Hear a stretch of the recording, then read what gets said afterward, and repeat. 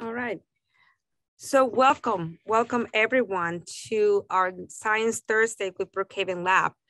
The goal of Science Thursdays is to engage our student and education community in STEM topics by meeting Brookhaven Lab STEM professionals and learn more about their work, careers, path that got them to where they are today.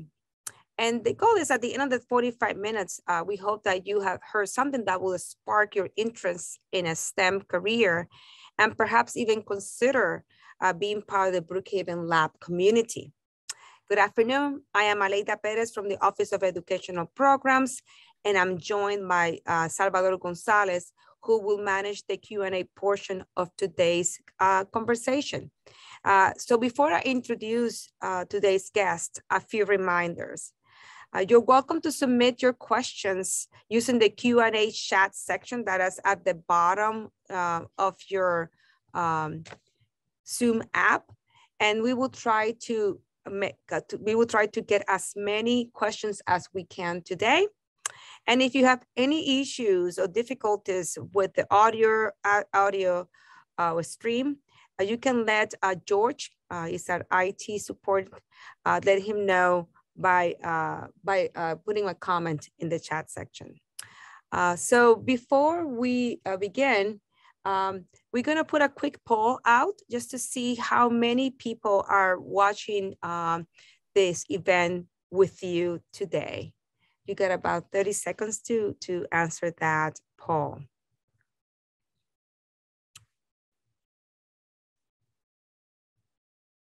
Okay. Thank you, George, for putting that together. Okay. So today I am joined by Piyush Joshi. He's a research engineer at the Superconducting Magnet Division here at Brookhaven Lab. And Piyush will share his work at the Magnet Division and the career path that got him to where he's today. So welcome, Piyush. It is a true pleasure having you today. And I think I'm looking forward to our conversation.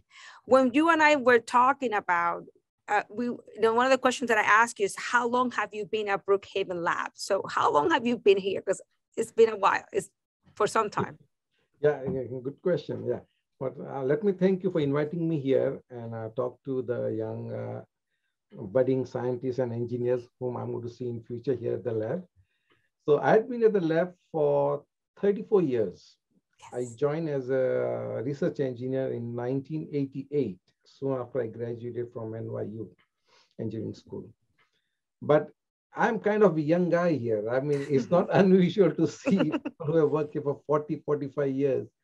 Just 2 rooms down the corridor, there's office of Dr. Bill Sampson. 60 years at the Brookhaven National Lab. I was not even born when he joined. Yeah. So people who work at the lab have a long career because it's so interesting. Believe me, once you get into the lab and do this kind of work, is so interesting. You never want to leave, right? You never want to leave. It's very satisfying. I think this is one of the best things I did to myself. If someone asks me what you want to do again in your next life, come to Brookhaven National Lab. That's good to hear. So I think when you and I were talking, one of the hidden goals is to encourage new generation, right? Because at some point somebody has to come and continue the work that you and others are doing at the Superconducting Magnet Division here at Brookhaven Lab. So just to lead into the next into the conversation, I'm pretty sure that our audience is not aware that the Magnet Division has been a Brookhaven Lab for as long as the lab have existed. So I know because I talk to students and community and not aware that is here. So can you tell us what is the Superconducting Magnet Division? What is the mission and what kind of research goes on in your group? In your division at the Magnet. Absolutely right. So Magnet Division, as you said, has been at the Brookhaven Lab for a long time. So in 1950s, Brookhaven built the very first accelerator called Cosmotron, right in this building where I'm sitting, in building 902. A lot of people were developing magnets, but they were not superconducting magnets. They were normal copper wire magnets.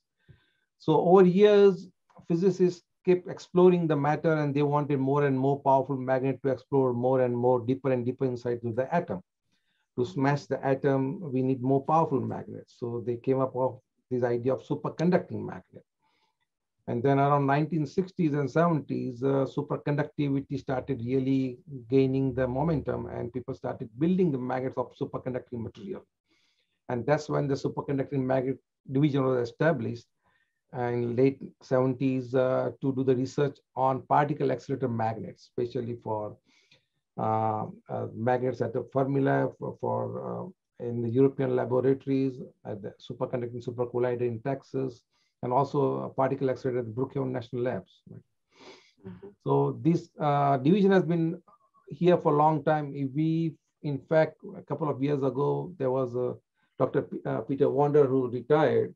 He was here for another 45, 50 years, and he was one of the old guy who started this whole superconducting magnet divisions. Yeah. So you build these magnets that are used in various, not just at BNL, but other places too, that are used for this to support the accelerator sciences that we do. So for some of us that may not know, what is a superconducting magnet? Sure. Okay. So let me take help of a slide here, and I can show you exactly. So what is a superconducting magnet? Because they are not your typical refrigerator magnet. Just correct, right. So you'll be amazed at the shape and size of the magnets, which I'm about to show you. So let me share the slides here. Sure.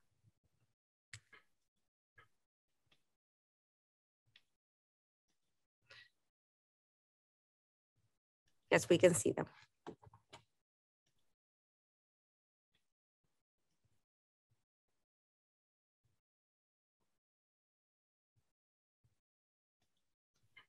So, so superconductor looks very much like a copper wire, but it's made not of copper, but it's made of some alloy called niobium titanium or niobium tin or magnesium diboride. There are different alloys who become superconductor at different temperature. So why they are called superconductor? From high school physics, we all know what is a conductor, right? When you take a piece of copper wire and you pass a current through it, it sees some resistance. And the resistance limits the amount of current you can pass through a copper wire. If you take a thin wire and try to pass 10 ampere through it, it will burn like a fuse, right? But superconductor is a material when it is extremely cold temperature has zero resistance. So you can theoretically pass infinite amount of current through it. So a wire as thin as this, as I can show you in a picture here, a very small wire, which is a flat cable here, which is in my hand, that can carry up to 5,000 amp as compared to just 200 amps into the cable, which is up here, which is normally used in your household wiring. When you look at the electrical panel in your house, you will see these kind of cables, which brings about 200 amp from the transformer on the road into your house. To make a magnet out of copper wire like this, it will be very difficult. If you try to make a very powerful magnet out of this kind of copper wire, it will be of size of a building. While if you make a magnet with a small little conductor like that, it can stay within a room, actually. I'll show you the next pictures, how it is. So, but the only problem here is that this little cable, which is very small, about 10 millimeter wide and 1 millimeter thick, it needs to be at a very cold temperature. I mean, extremely, extremely cold, which is minus 268 Celsius. In Fahrenheit, we call it 4.5 Kelvin, where 0 Kelvin is absolute zero, right? So that is the only condition we need to satisfy. If we can cool this material to 4.5 Kelvin, then it becomes superconductor. And then we can use it to wind the magnet of any length or any power we want. We can put 1,000, 10,000, 5,000 amps into it and create a very, very powerful magnet, which we need for particle colliders. Okay. And what kind of cooling material, what kind of cooling system do you use to really, bring these temperatures So down? this temperature, 4.5 Kelvin, is normally achieved when we have a liquid helium. So liquid helium boils at around 4.5 Kelvin. The liquid nitrogen, where a lot of people must have seen in the laboratory, boils around 77 Kelvin. So all these material, they need to go down to almost 77 Kelvin or sometimes even to 4.5 Kelvin to become superconductor. But once they become superconductor, they do the amazing job for us. They take a large amount of current and no resistance. That's why there is no heat generated. There is no energy wastage. So maybe from looking at these little illustration here from high school physics, we all know to make an electromagnet, you take a little copper wire and wrap it around a nail or some kind of iron piece and connect it to a battery and you get a magnet, right? Suppose I want to make a very big magnet, I cannot just wrap a big cable like this around an iron to make a big magnet, because it will be very difficult to wrap it like this, right? So that's why we use something like this very thin cable to make an electromagnet. So So before you go, there's a question in the chat I think it's relevant to what you're asking. It's asking what happens if you super cool a regular copper wire, does it become more conductive? Good question, right? So when you supercool any material, it gets better conductor, but does not become superconductor. Superconductor means absolute zero resistance. When you supercool or when you bring the copper wire down to 4.5 Kelvin, it will become much better conductor, 10 times better than what it was at room temperature, but not superconductor. Thank you. Still there will be limitation on in how much amount of current you can pass through it. And as you know, the strength of magnet is dependent on the amount of current you pass through it and number of turns around it, right? So I was my next question to ask, to follow what you're saying. So the magnets that you build at the the magnets that you build and the superconducting magnet division, what is the strength of these magnets? Because they have a job to do when it comes to the accelerator. Right. So let me go to next slide here. So let's look at this again, the illustration which I have here. The small electromagnet you can make at home using a small battery will produce a magnetic field, something in micro Tesla, right? The Earth's magnetic field is somewhere around tenths of micro Tesla. What we need in accelerator is almost like a 10 Tesla. And what is a Tesla, Piyush, for people that... Tesla is a unit to measure magnetic field strength. Okay, so when you say, okay, what is the magnetic field of the Earth? I'll say 5 Gauss or 0.00005 Tesla, okay? Something, this is unit how we measure the strength of magnetic field.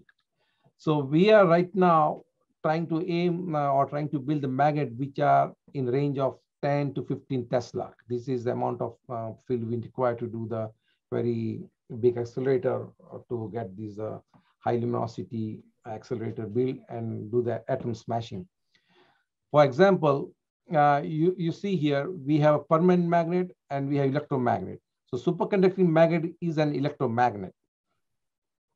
So here, again, most of the students know about this magnetic line of forces here.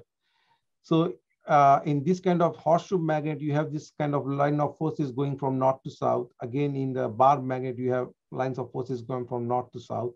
Same thing, you can wind a superconducting magnet, which is this one, where you can have the magnetic line of forces going up and down. So, and this is actually, once you wind this magnet and put it into case, this is how it's going to look. It's almost like 15-meter long. One of the typical magnet in one of the LHC, Large Hadron Collider, we are making for a European accelerator. So just going a little bit into physics, if you inject a particle into center of the beam here, center of the tube here, because of magnetic field, it will experience a force, bending force towards the center, towards the radius of the circle. So if you string all these kind of magnets together in a circular fashion, the particle which is injected here will follow a circular pattern, and that's how you get a circular collider. So I think there was a talk on this program about the particle accelerator itself, right? Yeah. So once you have two rings of this kind of superconducting magnet in which the particle goes one in clockwise direction, one in counterclockwise direction, and at a certain point they come together and collide. And when you collide, what you see is the subatomic particle or particles within the nucleus of an atom is spread all over the place, and you can capture them and study them. So that's the whole function of superconducting magnet. These you would not be able to do with normal magnets with the copper wire. So Piyush, just to understand, so the magnet itself it steers that particle, making sure that it goes into that circular motion. Right. Otherwise, you know, it would be shooting straight, right? Right. All the time. So cool. Yeah, look, so this is a picture of, okay, this is a picture of one of the Rick magnet. It's almost like— Is that you on the picture? That's me, yeah. This is sitting right at the outside of our building, in building 902. And this is a picture of the this magnet strung together in a circular ring inside the Rick ring. And these are similar magnets at Large Hadron Collider in Switzerland, right? These are CERN magnets inside these internal. And here, this is in an aerial picture of Brookhaven Lab. You can see this is the Rick ring here, which houses all these magnets in a almost 3-mile circumference circle, where a particle accelerates and they collide at 6 o'clock and 8 o'clock detection halls to find out what's inside the nucleus. Very, very cool. So I know, go ahead, because we were talking about the yeah, you know, so what is Rick, right? Right. So why build particle accelerator, and what is Rick, and what is CERN, and why there are so many particle accelerators in the world? So there's a quest we always had right from beginning of the mankind. Everyone wants to know what is universe and what is the matter, and all these, to answer all these scientific questions. We have always tried to explore what is in the atom, right? Atom is the most fundamental building block of a matter in the universe. So in fact, the students in high school, they also study a lot about atoms. And they know that in the nucleus of an atom, we have particles called neutrons and protons. But very few people know that what is inside the proton. So nowadays, we want to go deep inside the proton and find out what are inside the proton, what are the subprotonic particles, what are the particles inside the nucleus of an atom. So far, we know that inside a proton, there are 3 quarks and 3 gluons. So something like these. So these blue, green, and red ball, which you see here, are cartoon for the quarks, and this spring-like structure are the things which hold them together called gluons. So we need to explore more and get deeper into this characteristic of quarks and gluons. And that's why we are building a next generation of particle accelerator called electron-ion collider, or high velocity Large Hadron Collider in Switzerland. And right now we are basically involved in research and development of those powerful magnets, more than what we have in a Rick. They'll be 3 or 4 times more powerful than what the Rick magnets are, right? That's very cool. And if I heard you correctly, that's for the EIC, or for the electron-ion collider, or for the Large Hadron Collider? So right now we are doing 2 research programs. We have one is for EIC and also one from Large Hadron Collider, both. So magnet division has multiple. We also do a lot of research for KEK, which is Japanese accelerator, also in some German accelerators, right? Very cool. It's good. We have it's a wide footprint, yeah. Yeah, I was going to say, I agree. I was just about the same thing. The same. It's a wide footprint and able to support various research groups. You know, research very different kind of science, right? In terms of by providing this very unique magnet tools that are very important in the science and in the tools that are used to understand the sciences as well. Correct. That's correct. Yeah. So one thing that you and I talked about is that you've been in, as you mentioned earlier, you're in the magnet. You have been in the magnet division for 30 plus years. So what is your specific role? What is it that you group does the focus of your group at the magnet division? Good question. So in a magnet division, there are people who design the magnet, study the electromagnetic field, because when you want to make a magnet for particle accelerator, you need a very precise and very uniform magnetic field so that particle can go in the directory or trajectory as we design, right? So people who compute the magnetic field, then there are people who will assemble the magnet so that it produces that kind of field. Then there are people who test the magnet to make sure that the magnet is designed as per requirements. Mm-hmm. So I'm mostly involved in testing those magnets and making them cold, right? The main thing I told you was to make the magnet as at 4.5 Kelvin, which is not an easy to cool this such a big material or such a big piece of metal down to 4.5 Kelvin. You require, sometimes we even go below 4.5 Kelvin. We go to as low as 1.8 Kelvin. So all these engineering work or all the process which is required to make a liquid helium and introduce liquid helium into the magnet, cool the magnet, because when we cool the magnet, this whole magnet actually shrinks. So you have to be careful of all the joints you make, all the material you use, all the what you call as casing which you use and things, and how to insulate this magnet from not losing all the heat outside, right? So that it stays cold. So all those engineering part or all the what do you call the workshops which we have here. So I take care of all these things and make sure that magnet is tested as per the specification without destroying the magnet. Otherwise, there's something called as a quench in the magnet.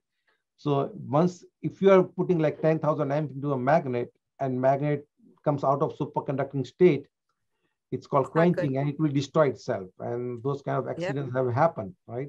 To protect this magnet is very important. So my main job is to protect the magnet while testing. Is that similar what happened at the Large Hadron Collider a few years back when they had that when they have this superconducting magnet? Yes. So they had a joint so problem. That means that the magnet loss is cool and no longer that cold, and we have a little issue.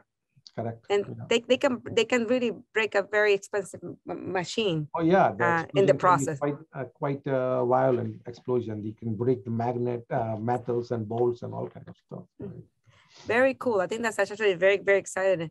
Piyush, you and I were talking about, we think about superconducting magnets, and we put them in the context of accelerators because this is the science, the science that we do here at Brookhaven Lab and other national labs and, in collaborators abroad.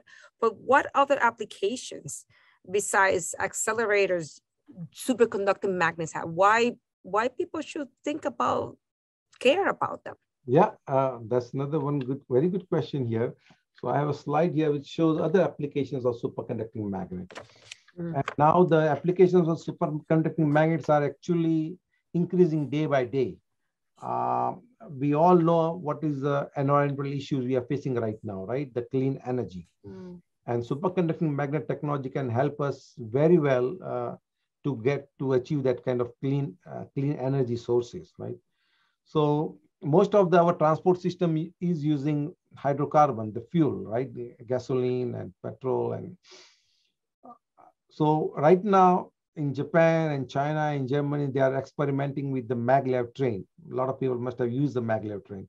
So maglev train has a magnetically levitated train, has superconducting magnets underneath the car and on the track. And there's a magnetic repulsive force between the car and the track, and the car floats onto the track without touching the track. And then since there is no friction, it can go with a very high velocity, with very low energy. So this is very good. And this concept was born at Brookhaven National Lab, MagLab, and we also have the MagLab contest every year here. Yeah. So one of the main, another application is very interesting application is an MRI machine. A lot of people don't know that big donut which you see here is a superconducting magnet here. So MRI machines have superconducting magnet. We also had a research little group here at Brookhaven Lab doing research on MRI magnets. In fact, the present head of our superconducting magnet division is an expert on MRI magnets, Dr. Kathleen M. Yeah. So as I was telling you, apart from these transportation and medical systems, the big future for the superconducting magnet is in a fusion reactor. So this is a picture of the fusion reactor here. And these are the huge superconducting coils, the D-shaped coils which you see here, while a person can stand within the coil. These are those big coils. So the fusion reactors are almost like a limitless source of energy. If we are able to achieve a fusion reactor on the Earth, probably it's like creating a mini sun on the Earth. And right now, a lot of research is being done into fusion reactor. And in fact, we are collaborating with a few of the fusion research people to provide them and guide them with the superconducting magnets. Is that related to when you and I were talking about, is that something that is applicable to aerospace engines too, or that's something different? Yeah. No, this is different. These fusion reactors are almost like for energy generation, right? The fusion of hydrogen into helium to produce energy. Right? Energy, okay. Right. But superconducting magnets in different shape and size can also be used for superconducting wind turbines. Okay? Superconducting motors for the propulsion of the ship and aircraft.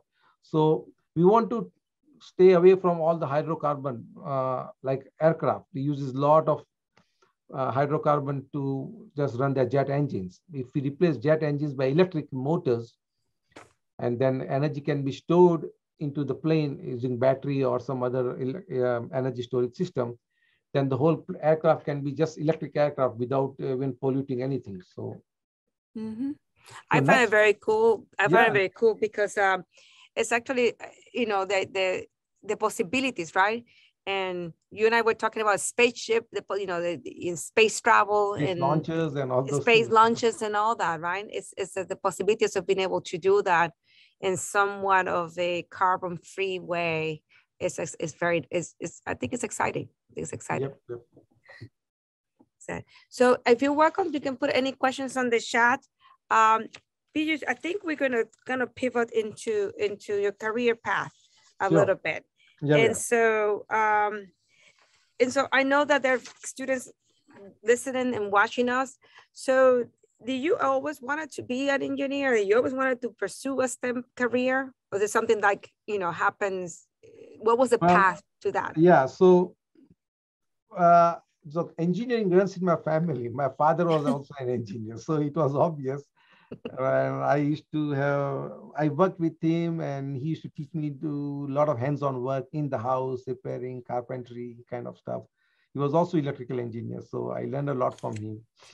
But the flashpoint was here in 1969. I had an opportunity to meet Neil Armstrong, you know, the first man on the moon. That was, in fact, the crew of Apollo 11 was visiting our city. And then I happened to meet him, and that was really, because imagining putting a man on the moon in 1969 without any computers. I mean, everything was done with the slide rules, you know. And paper and pencil, you know, no computers that time. So it was really a great engineering feat. Yeah. But that got me interested in engineering, yeah. That got you interested in engineering. So you did your engineering degree in India, correct? Yeah, I did my undergraduate in India, and then I came as a graduate student in USA. I was at New York University School of Engineering. There I did my thesis on electromagnetic launchers, which are very similar to these particle accelerators. And then at that time, the RIC project was coming up. SSC and RIC projects were coming up, and they were looking for young engineers to work on particle accelerators and superconducting magnets. And that's how I got into the BNL, Brookhaven National Lab. And it never left. It never left, right? And never left. So that, you know, so you came here right after your, did you do a postdoc, Piyush, or that was just after you graduate school? No, I just came. I didn't come as a postdoc. I just got an employment right away straight. So if there are any students, if you want to stop sharing the screen so we can put both of us on the. Absolutely, yeah. Thank you.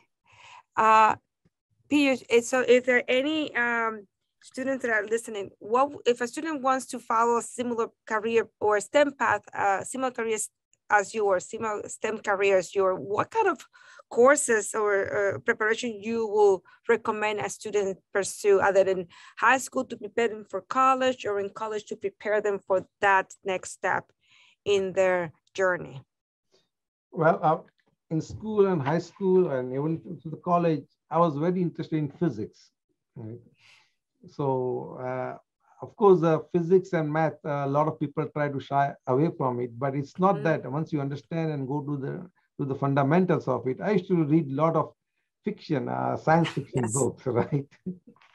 My famous author was George Gamow, and Isaac Asimov, and they say, yeah, those are the great people who triggered my thoughts, right?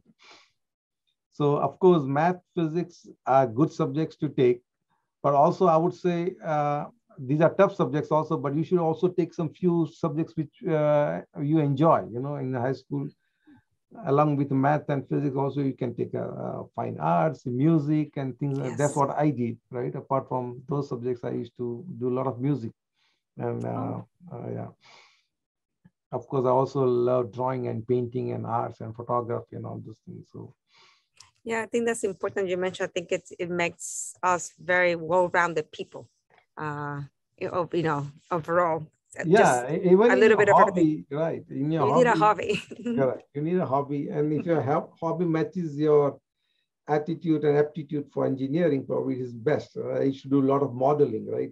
Small airplane models and rocket models and hovercrafts and all those things, right? So, do you have to do a lot of coding did you do a lot of coding as an undergrad, or?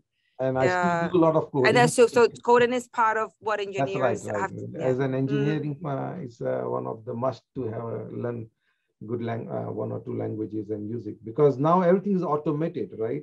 You need to write a program to automate everything. You just don't sit and go down and do everything with hand, right? And these machines, they run 24/7. So you need to program them, you need to analyze the data which comes out, and you need to write a very efficient programs to, otherwise you are never able to cope up with this kind of work. Also, you mentioned that you play music, or you listen to music. So did you play an instrument by any chance? Yeah, I play instrument. I play drums. I play harmonium. Sometimes I play sitar. Yeah. Oh wow! So we know that that's the next BNL talent show. Piyush, Oh yeah. maybe the mentor talent show. This is what we're going to hear next, probably this summer. Sure. Going back to the coding piece, what computer language most engineers uses? I know physicists like Python for the most part. So is that something that Python, engineers? C++, during my time, there was also Visual Basics, Visual C. Python is now very popular. Before my generation, it was Fortran. Oh, I remember from this. I am dating myself, but yes, I do remember hearing about something called Fortran back in my days too.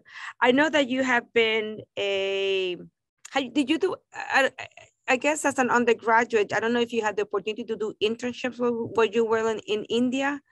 Yes, so our education system was called a sandwich system. So like first 6 semesters, you stay at university, and then you go 1 semester out in the industry, then come back and then do another 1 semester at university, and then again go out and do 1 semester in the industry and then come back. So that gave us a good exposure to what actually you want to zero in on, because electrical engineering itself is very vast, right? There's electronic, there's power electronics, power transmission, then there's a computer science also is part of electrical engineering.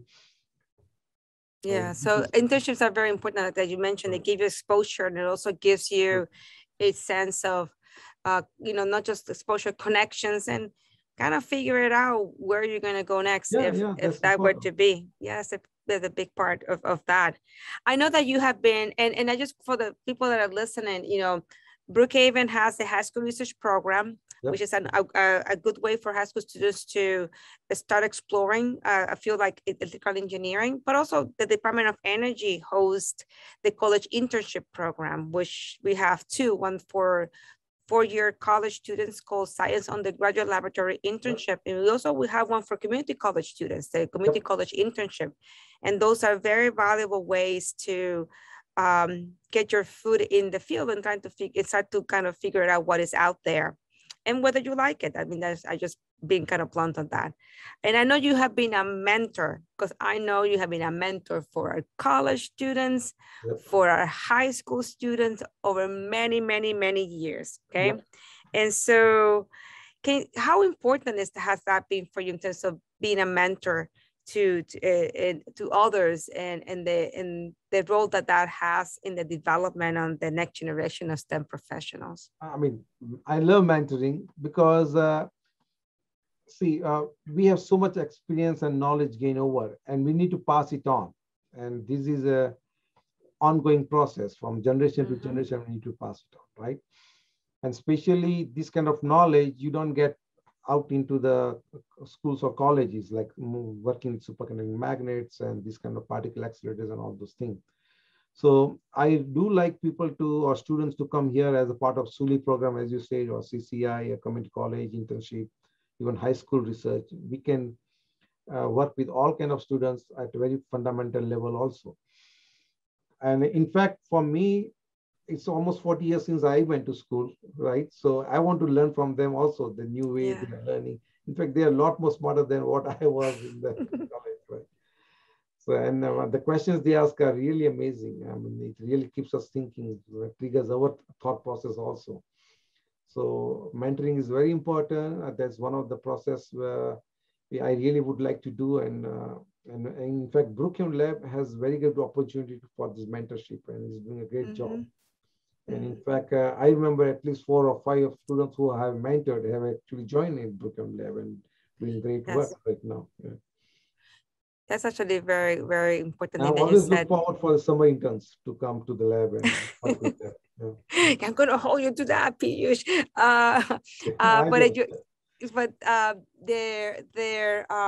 The importance of the making the connections, right?